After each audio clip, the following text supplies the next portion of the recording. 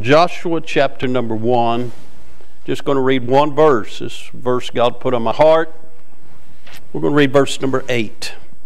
I will qualify this by saying, like many verses or many thoughts in the Bible, a lot of charismatics have taken this verse and they have bastardized it and they have twisted it and they have tickled ears with it that they themselves might gain from it.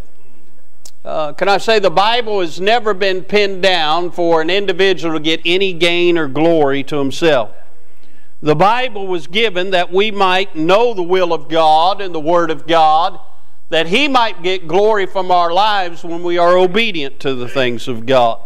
There are some wonderful promises in the Scriptures that if we do them by faith and obedience, that God will get glory, we will benefit and be blessed in doing so. But if we reject and become disobedient, that always brings judgment. In Joshua chapter 1, verse number 8, the Bible says this: "This book of the law shall not depart out of thy mouth, but thou shalt meditate therein day and night, that thou mayest observe to do according to all that is written therein. For then thou shalt make thy way prosperous, and then thou shalt have good success." Let's pray. Father, we bless you. Thank you for being good to us. Thank you for always standing by us. Now, Father, as we come to you this morning, we realize under the sound of our voice there are many folks who have faced many things this week and throughout this year. There are folks who are standing in need of hearing from God. There are folks who are standing in need of help from God. There are folks who are standing in need of healing from God. There are also folks that are standing in need for hope from God.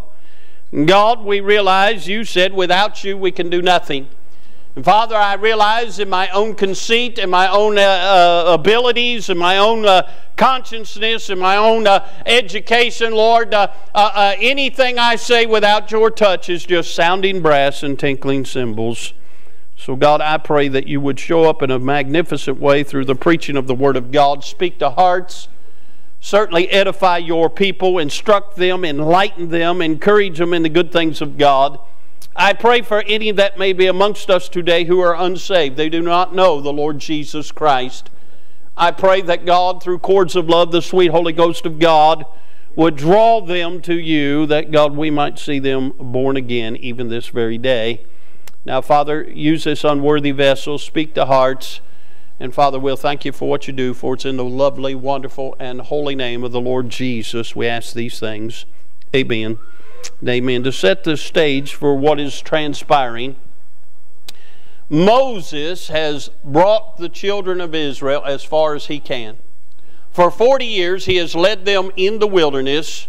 He has been their voice from God. He has been their instructor. He has been their leader. He has been their shepherd. But because of an act done through frustration, he is not going to be permitted to cross over the River Jordan and go into the Promised Land. And God has taken Moses. He is now passed away, and Joshua has been appointed the next leader of Israel. Now, one of the things that Moses is greatly remembered for is God gave Moses the law.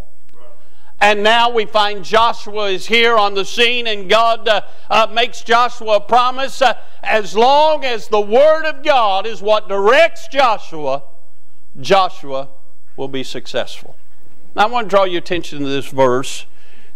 I want you to notice, first of all, the appetite that Joshua was to have and that we as believers are to have. You see, Joshua in the Old Testament is what Ephesians is to the local church in the New Testament. Now notice, if you will, Joshua is to have an appetite for something. We find in verse number 8, "This book of the law shall not depart out of thy mouth." And what God is saying is you are to partake of it. David goes on to say, "Thy word have I hid in my heart, that I might not sin against thee." But Joshua is to never lose sight of, he is to proclaim the word of God to God's people. And can I say, you and I as believers today, if we are to be what God would have us to be, if we are to make an impact in this world, if we are to overcome every obstacle and every turn and every bend of our life, we must do it through and by the absolute and final authority of our lives, the Word of God. The Word of God is not just something we tote to church. The Word of God is not something we read when we need encouragement. The Word of God is the very will of God for our lives. When your life is based on the Word of God, when you live your life walking through the pages of the Word of God, when you are obedient to God, friend, you will face adversity in life, but adversity will not overcome you because of what is in you, the things of God. You show me a weak Christian, I'll show you somebody who is void of the Word of God. You show me somebody that can go through some of the most traumatic things and still worship God, I will show you somebody that has based their life upon the precepts and principles of the Word of God. Amen. We see his appetite. I wonder this morning, how much do you eat from God's table? How much do you center your thoughts and your heart upon what thus saith the Lord?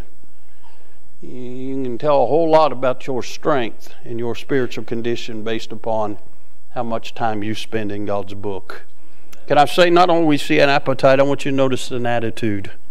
Look what it says again in verse number 8. But thou shalt meditate therein day and night. Not only how much do you read God's Word and partake of it, how much do you meditate on it? What is your attitude towards the Word of God? How much do you think about what God has said? That's good. You see, I've preached this many times. Your body is not saved. This old flesh is going back to the dust of the earth. But your mind is not saved as well. Your soul is saved. And the battle, the devil always rages in our life, is in our minds. And can I say, the Word of God has given us direction that we're to think on those things that are lovely, those things of virtue, those things that are of good report. The Bible tells us that if we trust in the Lord and we think and depend upon Him and meditate on Him, He'll direct our paths. He'll help us through this life. But it amazes me how much junk we allow to go through our mind that has nothing to do with God. Amen. Years ago, and I'm talking about years ago, I'm talking about many years ago. Brian had hair years ago. Now, Brian was a little punk kid years ago. I got my first degree in computer programming. Now, that was a whole different day than today. We didn't have microprocessors, which now are called PCs, and they're even going by the wayside because everybody's got tablets. Matter of fact, the first time I sat down behind a PC, I said, this thing will never take off. It's too slow. Boy, did I miss the mark, huh? Should have invested in Google or something back then. But listen, one of the first things they taught us in programming and how to make that computer do what it's supposed to do is something called GIGO. G-I-G-O. Means if you put garbage in, garbage is coming out. You know what's wrong in a lot of Christians' lives? You put so much garbage into your mind, the only thing that comes out of your mind is out of your life is garbage. If you'll meditate on the good things of God, and you'll think about the Lord, and you think about His kindness, and think about His long-suffering, think about His Word, learn you a verse a week, and just get that verse down, and meditate on it, and see what it's saying, and God will speak to your heart. And friend, when you filter your mind with the things of God, you know what's going to come out of your life? The Lord. Amen. We see the appetite, we see the attitude, but notice the accordance.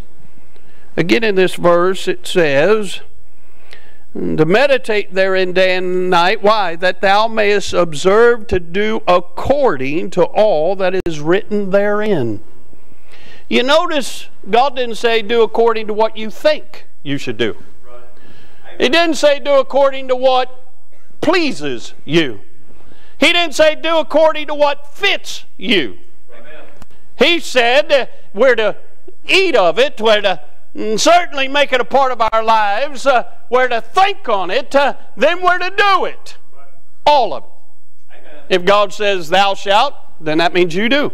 Right. God said thou shalt not, that means you don't do. Amen. It's very simple. Just do what God says. What's our one rule around here? Mind the Lord. What's that mean? That means if God says it, do it. Just do what He says. If we all truly mind the Lord, what kind of church could we have? Huh? We're to be in accord with God. How do we do that? Well, He's given us His Word, and then He's indwelled us with Himself through the Spirit of God. And if we do the things He says to do, we'll be okay. Huh? We see the appetite, the attitude, and the accordance. Now notice the aftermath. If you make the Word of God a part of your life, if you think and meditate on the Word of God, and if through and by the grace of God you strive to do what God says, look what happens. He says this, then, for then. He didn't say before then. He said for then. Not till then. You can't just read it and expect this to happen. You can't just meditate on it and expect this to happen. But God does the things in a trichotomy. He's God the Father, God the Son, God the Holy Ghost, and here He's given us a threefold rule. He said if you'll read and make the Word of God a part of your life, and it doesn't part from your mouth, if you have an attitude where you meditate on it, and then if you do it, if you do these things, for then thou shalt make thy way prosperous, and then thou shalt have good success. Amen. Now I know that in our independent, fundamental, walk right, spit right, talk right Baptist circles, many have been taught that we're to be doormats, that we're to be paupers, that we're to be meek and lowly, that we're never to amount to anything. That's a bunch of hogwash. You know, Job was the wealthiest man in the East. Do you know Abraham was wealthy? You know, many people in the Bible might not have had much as far as wealth, as far as the world's good, but they was wealthy towards God. Amen. Nowhere in the Bible does it teach us to educate our children to be paupers. It teaches us to educate our children in the ways of God and then let God work in their lives and let them become successful so they can give back to the Lord's local church. Amen. Can I say the Catholics have that down pat? They don't lose them once they've indoctrinated them, not money. But they teach them to go on and become successful and give back to the Catholic Church. They'll lose their right arm before they'll not give back to their church. They may not even go to their church.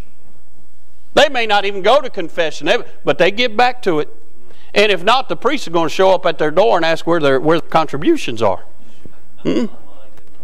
But we teach our children, just go get a job. You know what job means? Just over broke. And we teach our children, struggle all your lifetime and you'll be next to God. Hogwash. Can I say this? It is God's will and God's desire for His children to prosper and be successful. In Him, in the things of God, and in their lives. Now can I say, some person, they may be just as successful working a job as somebody that has a career. It's not based on your economical status. And the prosperity and success of God is not tied to economical status. But can I say it's okay if God blesses you economically? Amen. Can I say there are some people God doesn't bless to have a lot of money because He couldn't trust them with it?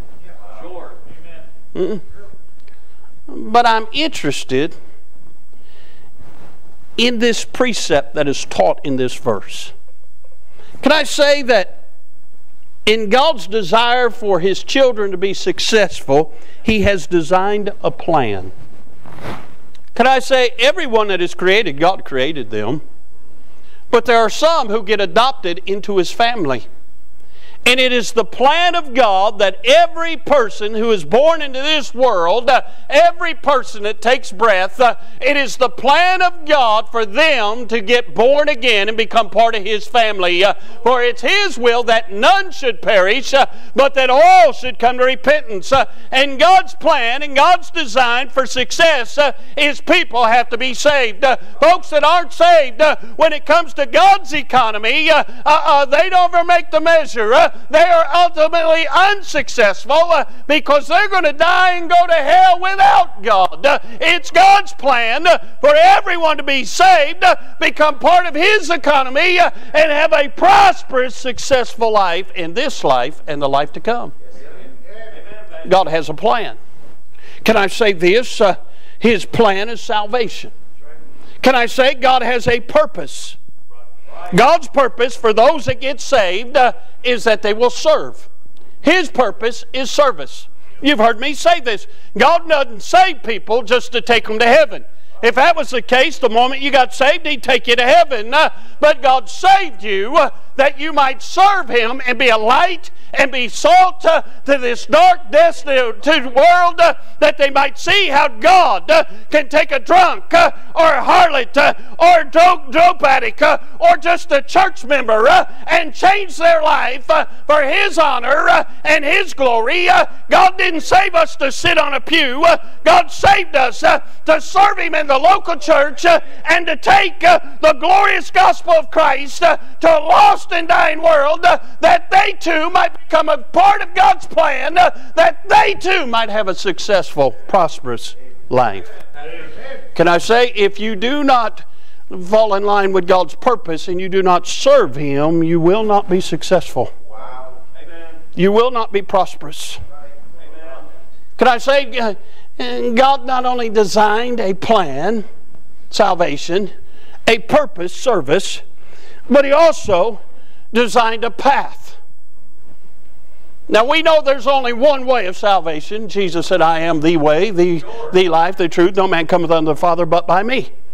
And can I say this, that modern Christianity is say there are many roads that lead to heaven. Hogwash, there's only one way. That's right.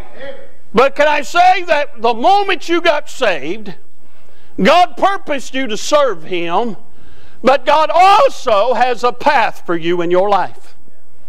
He has certain avenues and certain steps that you're to take if you're going to become prosperous and successful. Brother Watts is here. God called him to go to the Capitol. Now can I say, it's one thing for somebody to say, I'm going to go up there and witness to our politicians. It's another thing to do it. You've got to have a working knowledge of how our government works. You've got to have a knowledge of the laws that are coming before our state government. You've got to have all kinds of those educational rights, but you also got to have a burden to go deal with those folks. That's the path God chose for him. There are other people God has chosen paths for. Your path may be to be a Sunday school teacher. Your path may be to be a head of a visitation program. Your path may be not to head anything, but to go out on visitation, knock on doors, pass out tract. Your path may be to clean the church. Your path may be to be a light on your job. But every one of us, God has put us on a path. We have steps to take to get to where God wants us to be. And can I say, I've been saved 45 years, been preaching this book 32 years. I've learned in 32 years of preaching, I do not know everything I should know. Matter of fact, I can confidently say I do not know everything. Nobody does. Half of it's not been told. But I can tell you this, the more I learn, the more I realize how much more I yet have to learn. It's all part of the steps God has for me, the doors He opens for me. I was thinking the other day, I mean, I'm nobody, but the doors He has opened for me and the places He's allowed me to preach. I got a letter right here in my Bible, a letter right here. This letter helps keep Brother Doug in check. This letter was written by a little girl South Carolina. And this line, she says, "You're one of my heroes." Who am I, Brother Doug? That a little girl would say, that preacher right there, he's somebody I want to look up to. Little teenage girl. She's born, they said she wouldn't live. She was born, she weighed a pound. Then they said she'd only be a vegetable. I've heard that little girl play piano and sing in church. That little girl loves God. And something possessed her to write a letter, tell this preacher I'm one of her heroes. Man, what a blessing. Who am I, Brother Joshua, God, to open that door for me, go down there and preach at that place, and that little girl gain confidence with me? Who am I, Brother Sammy, get to come to St. Lucia, preach down there and be around your folks, and then they meet us at the airport weeping because we got to come home? Who am I? That door's been open too, but God had a path for me. He's got paths for you. He's got steps for you. He's got doors for you to go through for you to be successful. Then can I say this? He's designed, as we find in this verse, prosperity, success. Can I say that the Lord said He saw the travail or the success of the Lord Jesus Christ and He was pleased when He hung on the cross. The Lord looks at our lives and He is looking at how we walk through our steps to be pleased. 2 Chronicles 26:5 says this, "And he sought God in the days of Zechariah, who had understandings in the visions of God. And as long as he sought the Lord, God made him to prosper." Again, we find prosper mentioned, but nowhere about gold and silver. It's about his walk with God and his light to this dark world. Matter of fact, 87 times in the Bible, we find the ideal or the characteristics of prosperity being referred to. Can I say this? Prosperity ought to be our desire. Amen. That God would be pleased with our lives. How successful are you and how successful am I? See, that would be measured when we cross over and God says, "Well done, thou good and faithful servant, enter into the joy of the Lord." Amen. I have a preacher friend of mine, he's a brilliant man.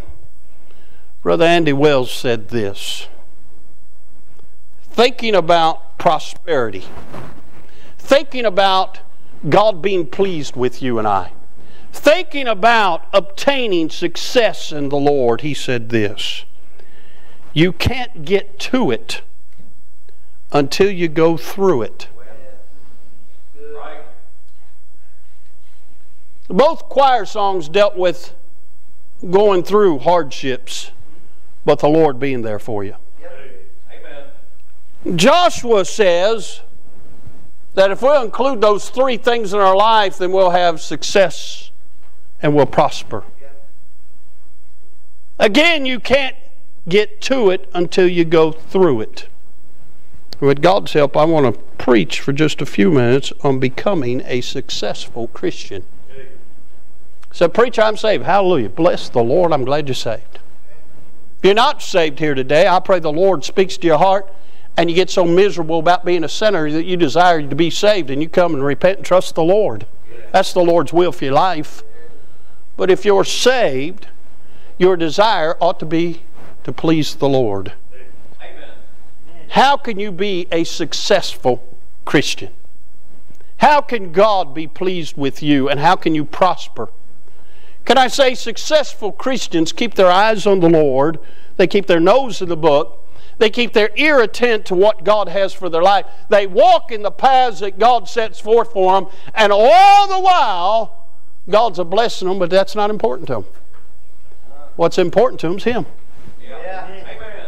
Amen. So how can we be a successful Christian? Can I say, first of all, God's success is brought through the path of testing. Amen. You'll never become prosperous until you've been tested. If we had time, we'd just flip over a couple chapters and you'll find a man by the name of Caleb. Caleb is about ready to go and get a mountain that God had promised him. God promised it to him when he was 40. Now Caleb is going on 85 years old. And Caleb said he's just as strong now as he was when God promised it to him. He said, Joshua, give me my mountain. I'm headed that way. Huh? He said, I don't need any help. He said, me and my family's taking the mountain. Huh? Why? God promised it to me. Can I say, what a blessing to know that God brought him to his mountain, and he got his mountain, and God fulfilled his promises. By the way, he always does. What a blessing to see Caleb and Joshua after Caleb in Moses' days was frustrated when they went in and spied out the land, and Joshua and Caleb said, hey, there are giants, but God said it's ours. And he basically said, if God be for us, who can be against us? And he said, let's go get it. And the other 10 spies gave a bad report. Wow. And the people got scared. They didn't trust in God, and they spent 40 years in the wilderness. All of them died out except Caleb and Joshua, because they believed God. And we read that, we say, wonderful, 40 years, what a blessing. 40 years is a long time. You didn't have gray hair 40 years ago. You didn't have thinning hair 40 years ago. Huh? You didn't have 40 years ago. Huh? Hey, I'm with you, bro. Me too. Huh? 40 years ago, I had hair. You know what I'm saying? Huh? But listen, 40 years is a long time. How many times do you think Caleb had to listen to them uncircumcised heart of Jews murmur against God in 40 years?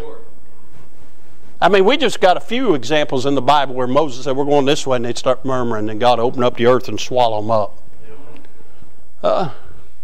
They'd murmur, and God would send them to bitter waters, and God would have to chastise them. And how many times do you think Caleb had to listen to people complain about Moses and complain about God? Yeah. Complain about walking around in that wilderness. Even though God supplied them manna in the morning, supplied them quails, so he'd open up rocks and give them rivers to drink from. Even though God met every need, even though their shoes never wore out, even though their clothes never wore out, they still murmured and complained. Some of them said it'd be better we go back to Egypt and be slaves. How many times do you think Caleb in 40 years had to listen to that garbage? How many bodies do you think Caleb helped bury in 40 years? How many graves did he have to help dig in 40 years? See, we don't think about that. How many times in 40 years when storms came and he didn't have anything put over his head, how many times did he have to face adversity and struggles and trials? See, his faith was tested for 40 years before he obtained prosperity. Can I say, if you're going to be a prosperous and successful Christian, you'll be tested. Hey, your faith wouldn't be worth anything if it wasn't tested. If all you ever did was had mountains and rainbows and unicorns, how good a Christian would you really be? One songwriter said, if we never had any reason to pray, how would we know that God could answer our prayers? Your faith will be tested. There will be a testing period in your life. You'll be tried with fiery trials of your faith, as Peter tells us in chapter 1. Why? So you can become prosperous. So you can know that you got a God who's going to stand by you. You know that you got a God who's going to supply. You know that God is well able. Huh? See, it's one thing to quote, we know God's exceedingly abundantly able to do that which we ask or think. It's one thing to let that roll off your tongue. It's another thing to live it. It's one thing for me to tell somebody that has cancer, God will be with you through it. It was another thing for me to go through it and find out He was with me through it. In order to be prosperous and successful, there will be testing. You wonder why sometimes you know God has brought you through things and God's been good to you, but sometimes it seems like you take a step forward and then you take 4 backwards and it seems like you're just inching along. God's wanting to make you successful. You're being tested. Can I say, You may not only have to face the path of testing, you may have to face the path of travail. We have the example of Joseph, who is a perfect type of Christ in the Old Testament. 42 times do you find Joseph a picture of Christ, and there's 42 generations from Adam to Jesus. There's so many examples. Joseph, we know, was the beloved of his father Israel, and he made him a coat of many colors. And Joseph was blessed with the a gift of God to interpret dreams, and God gave him a dream where he would rule over his brothers. And Joseph was a big mouth. He was so excited about that, he went and told his brothers, never thinking that his brothers' feelings might get hurt about that. Amen. If you study the life of Joseph, his brothers threw him in a pit, took his coat of many colors, put some blood on it, told his father the beast killed him. Then they sold him into slavery. Then the slave sold him to Potiphar. He's in Potiphar's house, finds favor with Potiphar. Then Potiphar's wife desires to have him. He says, no, that's against the things of God, and that's against my master. And he runs out. He runs out of his coat. She's got his coat. She lies on him. He goes to prison. He's in prison for a long time. Baker and butler come down there, finds favor with them. They say, we get out. We're going to tell Pharaoh. They got out, forgot all about him. He's down there until Pharaoh has a dream. One say, hey, I remember a guy down there in jail. He knows how to interpret dreams. They brought him up. He found favor with Pharaoh, and then is made a ruler over all of Egypt. And guess what? His brothers had to come and get food from him. Huh? You say, why are you saying all this? How much travail did that man suffer? False accusations, had to go to prison, had to go through all kinds of hardship. But never do you find him with a bad attitude. Matter of fact, when his brothers come to him and they're fearful he's going to kill him when he reveals himself, and they're fearful of what he's going to say, they're fearful that he's going to chew him out, they begin to apologize. He says, hey, you meant it to me for harm, but God meant it for good. Huh? Sounds pretty successful to me. He didn't have a grudge. He wasn't bitter. He got better, because through it all he found the Lord was with him, and the Lord strengthened him, and through the paths that he had to go through and the travail he went through, he found God is good, and through it all God blessed him to be successful. Amen. You may have to go through the path of testing, you may have to go through the path of travail, but you may have to go through the path of thorns. The Apostle Paul, we know, had a thorn in the flesh. It was a messenger of Satan to buffet him. We're talking about the Apostle Paul. And I know us Baptists, we got Baptist popes that put him up on a pedestal. He wrote half the New Testament. Was the great apostle to the Gentiles. We wouldn't be here today without the Apostle Paul. Amen. Oh, we herald how he went to prison and how he went through things. We think, boy, he was Superman. Boy, a snake bit him. He flung him off in the fire and he showed no harm. They wanted to make a god of him on the Isle of Miletus. Huh? Bless God, I'm telling you, anywhere there's a snake, you're not going to find me if I know he's around. Huh? But here he is, the great apostle that walks on water. Now what amazes me, Brother James, Paul had the gift of God to heal people. He could lay hands on people and heal them. Sure. But he couldn't heal himself. Yeah, think of that. Well, true. Had a thorn in the flesh. Yeah. 3 times he prayed, God, remove this thorn from my life. Lord looks at him and says, Paul, my grace is sufficient for thee. Amen. And you know, after God told him that, he never prayed for God to remove that thorn again. Now, can I say something about this? Sometimes God puts thorns in our lives and we wallow around and we're begging God to remove the thorn. It might be the very thing needed in our life for us to do what God would have us to do. But that thorn was real in Paul's life. You say, how did he do with that? Well, when it all come down to the end, Paul said, I fought a good fight, I kept the faith. He said, henceforth there's laid up for me a crown of righteousness. Sure. You say, what happened? Paul was successful. He was prosperous, even facing a thorn. You may be here today and there's something that haunts you. There's something that eats at you. There's something that constantly hurts you. It may be a physical ailment. It may be something that you face that deals with your mind. It may be something that no matter where you go, it goes with you. I've got good news. If God was God enough for Paul, He's God enough for you. And His grace is sufficient. But you may have to have a path of thorns to become successful. Can I say this? Maybe a path of tears. We all know the story of Hannah. I don't understand how Hannah's husband can have 2 wives. I love my wife. My wife is consumed with my heart. I love her 31 years almost. We've been married. I love her. I can't imagine her having 2 husbands or me having 2 wives.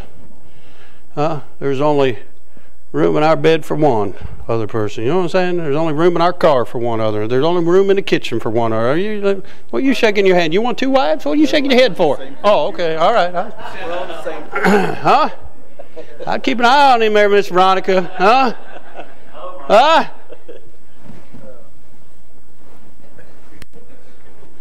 All I'm going to say is it must have been a large house to have 2 women in there. Are you listening? The story goes, one of them bore him children, Hannah couldn't. Amen. Now listen, in Bible days, if a woman couldn't have children, they were looked upon like they were cursed from God. You got to understand, women weren't like women today. They weren't allowed to think for themselves. They weren't allowed to be educated. They weren't allowed to have any positions. They were treated as property. Their sole purpose was to have babies. If they couldn't do that, then they were considered useless. Hannah was broken. She loved her husband. She was broken because she couldn't bear any children. And you know the story. She goes to the temple. She is so broken and overwhelmed, the priest thought she was drunk. And all she desired was a child. And she made a vow to God that if God blessed her with a man-child, she'd give him back to God. God blessed her with Samuel. As soon as he was weaned, she took him to the temple and dropped him off. Became the greatest high priest that Israel has ever known. The blessing, the success, and the prosperity came through tears. How many tears have people shed only to see God dry their tears and bless them beyond their comprehension? Your success may be dependent upon the tears that you shed. Might be a path of tears. The psalmist read, "Put thou my tears in a bottle." Are they not in your book? We all have a tear bottle. Some people's tear bottles are empty because they're never broken about anything. And therefore, they're never successful, because the Bible says God is nigh them of a broken heart and saveth such of a contrite spirit. God resisteth the proud but gives grace to the humble. Can I say, your path may be a path of tears for you to enjoy God's success and God's prosperity. I thought about this. Maybe a path of tenacity. All that Daniel went through, being taken captive by Darius, then being taken captive again by Belshazzar, and then all that he was faced with, and every turn he was blessed to be prosperous, and every turn people would be upset with him. They finally made a decree. Nebuchadnezzar, if he doesn't pray to you, he ought to be killed. And they made that decree, and what Daniel did, he threw up the window like before. He prayed 3 times a day. All the tenacity he went through, but he still served God, and he was prosperous and blessed by God. Just because somebody says you can't, don't mean that God says you can't. Just because they pass laws that say we can't be Christian, don't mean we can't be Christian. And I thought about this lastly. You may have to face the path of trusting. You know the story of Job. He lost everything he had. Yes, sir. Lost his finances, lost his flocks. But more importantly, he lost his family. He went to 10 funerals in one day. He buried 10 children in one day. Then his flesh became rotted. by saying nothing because of what Job had done. Job even offered up sacrifice on behalf of his children in case they'd forgotten to. Amen.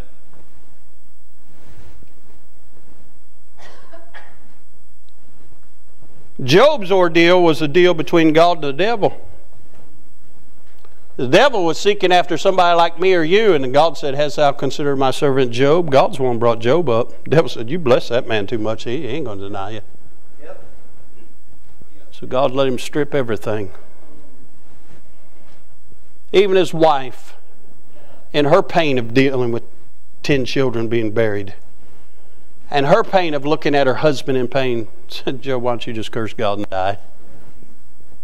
A lot of preachers preach her being arrogant and out of the will of God. She's broken. She's hurting. She's tired of suffering. She wants the pain to end. Job said this, Job 13:15.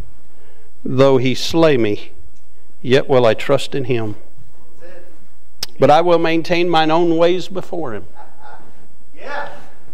In all of Job's affliction, God never spoke to Job. God never gave him a promise. Job was not indwelt by the Holy Ghost of God. Job was just going through it to get to it, my dear friends. And Job said, even if he slays me, I'm going to trust him. And Job said, until I hear from him, I'm going to maintain my ways. I'm going to stay the course. I'm going to stay on the path. I'm going to still do what I know is right.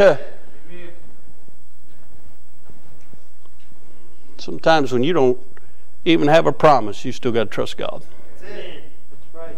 I've heard that saying, just get the end of the rope, tie a knot, and hold on to. Sometimes you don't have enough rope to tie a knot, just to keep holding on. Because the bottom line is He's holding you anyway. That's right. I said all that to say this. Each one of those examples, with the exception of the Apostle Paul, they didn't have the Scriptures, and they didn't have the Holy Spirit, not indwelling them. We have both, and we have the Savior to boot. Hebrews wrote it like this. The writer of Hebrews said in chapter 11, verse 39, "And these, having obtained a good report through faith, received not the promise." They didn't have the promise of the Messiah going to the cross for them. We do. They didn't have the completed Word of God. We do. They didn't have the Holy Ghost indwelling them. We do. God having provided some better thing for us, that they without us should not be made perfect. Our success and our prosperity in Christ is an indictment to those who do not know Christ. Yep. Right. When you on the job, all you do is whine and complain how tough you got it when God's trying to test you or God's putting you through travail. When all you do is whine before unbelievers, they look at you and say, "Why should I trust your God?"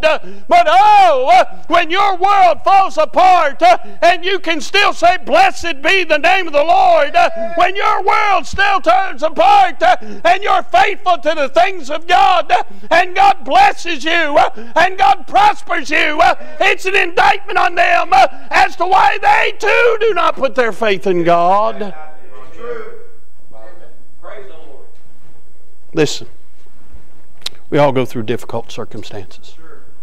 We all face problems. Sure. Job said man's days are few and full of trouble. Lost people have problems, and so do saved people.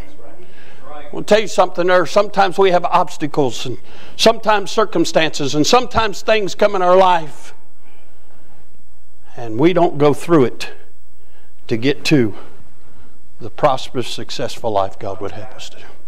So many people quit before the blessing comes.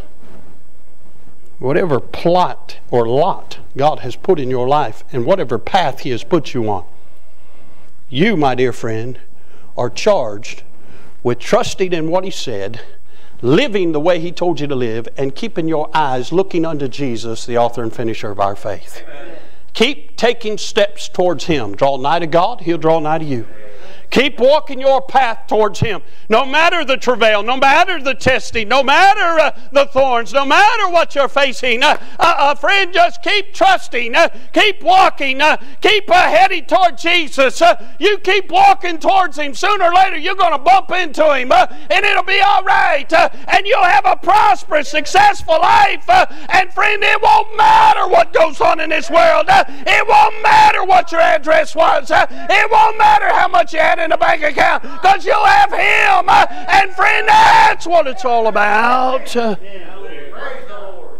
Some of you have really been hit with some things lately. It might just be God trying to get you closer to Him.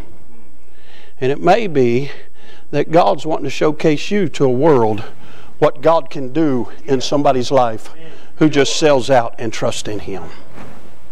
Let me read our text verse again. This book of the law shall not depart out of thy mouth, but thou shalt meditate therein day and night, that thou mayest observe to do according to all that is written therein. For then thou shalt make thy way prosperous, and then thou shalt have good success. You know why some of you don't have a prosperous life? Say, preacher, you saying I'm not saved? I'm not saying that at all. But you're not prospering.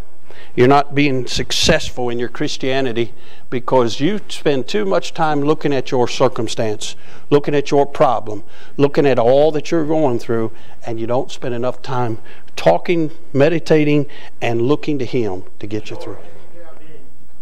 You got to go through it to get to it. Some of you have got to it, and you sat down on God. Some of it, all you can talk about is how bad you got it. All you can talk about is how poor your health is, how hard it is to do this, how hard it is to do that. Do you think it was easy for Paul? Do you think it was easy for Job? Do you think it was easy for Joseph? Do you think it was easy for Hannah? Can I say, in the early church, it always thrived when it was under persecution. You know why so many folks are not successful and why so many churches are not successful? Because we've got comfortable in our circumstances and in our complaining. Right. Wow. God help us to prosper because we have a prosperous Lord who has designed His purpose for us to succeed. Nowhere in the book do we find it's okay to just stop and rest for a while in a roadside rest and not do anything for God. I got good news for you. When we cross over, we'll rest forevermore. But while we're here, whatever path He has designed for you to walk in with your head held up, looking towards Him. And come what may, go through it, and you'll obtain it. You will become a successful, prosperous Christian for God's glory. And that's what it's all about. I've said it a million times. 100 years from now, all that's going to matter is what you did for Jesus Christ. Let me ask you a question. How successful of a Christian are you? How prosperous of a Christian are you? What does God say about you? In a minute we're going to have an invitation. Folks are satisfied where they are. They won't get right with God. How can we ever expect sinners to get right with God when God's people won't get right with Him? Yeah. Amen. How prosperous are you towards heaven and the things of God? Let's all stand, Brother Ray, get a song of invitation. While they're getting a song, let's pray. Father, we love You. Lord, we know that anything that we do it because of Your touch and Your power and Your strength. Lord, we don't lean on our own understanding. Lord, even the great Apostle Paul said, "O wretched man that I am, who shall deliver me from this body of death?" Lord, it takes You and You alone to propel us through our situations and our circumstances, our obstacles. God, I'm glad Your grace is sufficient. I'm glad You're long-suffering and patient towards us. I'm thankful for Your mercy. I'm thankful for Your strength, Your help in time of need. Too many have quit looking for the help, and they've sat down on God. In the midst of their testing, they're wallowing in their suffering, rather than thanking God that He chose for them to suffer for His name's sake. Now, God, get glory today. Help Your people. Several, I know, Lord, are just struggling. They're facing some grave things. God, help them, touch them, bless them, and God, get glory from their lives. Help us to have prosperous, successful, godly lives that you'll be pleased with. Bless this invitation. And God, certainly, for any amongst us unsaved, please convict them of sin, that, my God, we might see them repent and trust Christ. Have your will and way now. In Jesus' name we pray. Amen. Do you struggle to find good Bible-based resources to supplement your personal devotions? If so, head on over to ibcflorence.com today and click on Bookstore, where we have a ton of resources. And as always, thanks for listening.